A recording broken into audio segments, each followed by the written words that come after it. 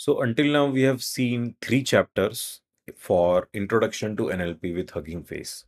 Chapter number 1, 2, and 9. Let's continue the thread with chapter number 3 now. It's my custom order. So, what's chapter 3? Where we fine tune a pre trained model. Let's first unpack meaning in this and some logic which is important through this. So, pre trained models, what are those? Big companies like Google, Facebook, Amazon, the open source models they released, they are pre-trained model. Whatever their quality, we can improve on them for a specific product we are building. That's fine tuning. So fine tuning is a way to improve upon existing solutions. And fine tuning makes the most impact at improving quality of a specific any problem we are trying to solve. So this is the most important contributor. That's why fine-tuning pre-trained models is such an important topic. Okay, so here it's divided into these sections where we start by processing the data. And once we have gotten the data into the format we need for the model, then we do the fine-tuning part. And then that's the final training of the model. Okay. So in this video, we will see the processing data, which sets up our model for, which gets everything ready so that we can start the model fine tuning. Okay. So you can find the code here on my GitHub repository, uh, Ajinkya Kole 112 Hugging Face NLP course. Inside that, this is Introduction to Hugging Face, Chapter 3, Fine Tuning a Pre-trained Model. Okay. So here, let me go into the code. This is a standard pipeline of 4-5 steps we all know by now. We have to take words, sentences. Each word needs to be mapped to its unique numerical ID. Then that ID needs to be mapped to meaning of that word. And after we have meaning of that word, which is called embedding vector, then we do further processing. So, list of sentences we send to the model, and all of these steps you already know. This is a very standard code. Okay, so we start with that, and we here start processing or data for NLP. Okay, so datasets is a Hugging Face datasets library. I'm importing it as a Hugging Face underscore datasets. This, according to me, allows us for a easy to read and understand code. Transformers, I'm also importing as Hugging Face transformers. So that way inside code, I will say Hugging Face transformers dot and whatever I know is present in it. So auto tokenizer, auto model, stuff like this. Similarly, datasets has this load dataset function. So it makes it easier to write, instead of it makes it feel, oh, everything is coming from this library. Oh, all of those functions are coming from that library. Easier to understand. So first thing is we should know the kind of data sets we have in general NLP as a domain. Okay. So think for a bit.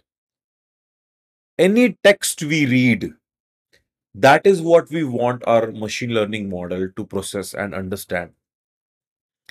Now, what we as humans do when we read something, a lot of these things are very complex. What we as humans do is so complex that we can't even quantify. This is the truth of it. But for a model, we have made it extremely simple. Currently, for entire natural language processing, we have simply categorized them into three kind of categories. One category does whether it's sentiment positive or negative. So you give a sentence, single sentence, it says positive or negative. That's it. Then there is another one which is sentence, whether are they same or not, similar or not, sentence similarity. So this allows you to understand, if the interpretation, so active voice to passive voice, maybe a different way of paraphrasing, these things have here. And then there is another, logic related information. So for example, if two sentences are given, is A related to B or not? Is B derived from A or not? Are they contradicting or not? So thing like this. So for a deep learning model, These are the few important tasks which are chosen. So whether a sentence is positive or negative, or whether they are same or similar or not, or some natural language things. So each of them have their own short form which is used. Deep learning has this extremely complex terms they use always, and it makes it really difficult to understand the logic behind it. So we shouldn't be reading from here. Read from this three different kinds of natural language understanding things. Now there are things like cola, MRPC, QQP, MNLE. So these words just make it sound, I don't know what the hell nuclear codes they're talking about. It's in time you will get easily used to what do they actually mean. They are nothing but our sentence understanding tasks which we are going to use. So what do we do here? We have glue as a data sets. This is a general benchmark. So all of these three categories, it comes under glue. There are other data sets like this. If you search on Bard, it's a very interesting way to study, what are some essential NLP benchmarks. You'll find there are many, but the most important one and most easy to get started with is glue. So this glue, again, complicated terms, but this glue stands for General Language Understanding Evaluation. Now, when we expand it, it's so easy to understand. It's just we are trying to quantify few basics ways of understanding language. Okay, simple. And in this glue, there are three categories: whether it is single sentence, positive or negative, and two sentences, whether they are logically related or not, or whether they are same or not. So three kinds of categories and different kinds of tasks we have here. So as long as we know the concept, then it's very easy to understand. Okay, what comes where. So glue and MRPC comes under two sentences, whether they are similar or not. Okay. How big is this data set? Let me check in the slides. MRPC, 3000 examples. QQP seems to have 300,000. So this is a much bigger data set. QQP, I think, is Quora duplicate questions or not. We have so many same questions on Quora, right? So that data set. You just do this, download Hugging Face dataset, slow dataset, and you download the data. Okay. Then you check, print what it is doing. You will find, whatever the data set you have, it is divided into few categories. So I can see in the output, it has train, validation, and test. So I simply created three different variables, each for train, validation, and test.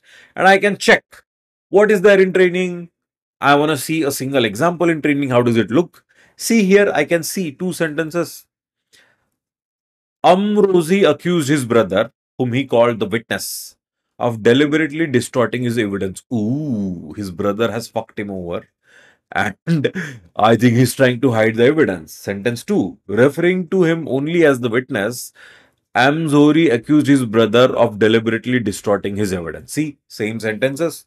We can easily understand it, but if a model can also understand if they're similar or not, that's a model which can understand language. We can fine tune it and make it do some interesting things which might be financially successful products. So we are learning to do that. So we do this. Train is where I have training data. So I can check multiple examples. I want to see not just single sentence, multiple, what do they have? How do they look? Blah, blah, blah. Good way to interact. So this process is how I get the data set. So this is a very standard functions. You should get used to using it. Vars of any variable. It allows you to check whatever are internal variables in that complex thing. So you kind of like get into habit of understanding things and reverse engineer and understand the logic of how things are working internally. So when you understand how things are working internally, you don't need to remember. You can derive it runtime while coding. So that's the first part where we are converting words into unique IDs into this thing. That's the tokenizer step. All the previous videos we saw. Okay. Taking it further, there is something we saw that different sentences are, we know, right? Different sentences have different number of words. The problem in this field of NLP is we convert a word to a unique numeric ID. Then numeric unique ID is taken and mapped to a single vector of, let's say, a certain number of dimensions. It's still one-to-one mapping. One word is converted to a one vector. So a sentence of 3 words has 3 vectors of a certain length. A sentence of 30 words has 30 vectors. Now we can't do matrix operations on two different length vectors. So we have one with 3 words, one with 30 words. So that's why we need to standardize this, and that's why this padding thing is so annoying. We then, in pre-processing the data, we talk about all the ways to make that length same. Our model, which is a linear algebra thing, which takes a matrix and multiplies, it needs all rows to be of the same length, as simple as that. So for that, we use padding. I use a pre-trained tokenizer. What is it? I have downloaded it as from Hugging Face Auto Tokenizer from pre-trained checkpoint. Okay. So I take that pre-trained tokenizer, and then on that I say, 2 sentences, whether they're same or not. I provide that data set, and I say padding equal to true. So this will make all the sentences of same length. So how will a sentence of only 3 words be same length as 30?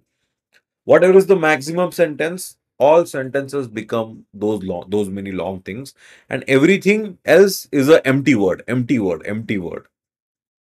As you can see how stupid that would be. Even a 3 word sentence is converted into maximum number of words in that entire data set. That's just dumb, man. So much memory would be taken. Our model will be so slow. So we are improving on that in different ways. So 3 different ways of doing padding. First, we do like this, simply say directly. Second way is we use this map function. So what we do is the same thing as above. If you check, I've written the code exactly the same way. Tokenizer pre-trained, and we specify this same line here. But the only change is, instead of doing it for an entire data set in one shot, this is a function which seems to be working on a single example. Look here, it's even though everything is same, the change is, instead of entire data set, this is working with a single example. So if it was 10 petabytes of data set, this still will work because it is doing it one example at a time. Somehow it has optimized it for us. So a important functionality for us to understand. Same function, but very different implications. We can run it on any big data set this way.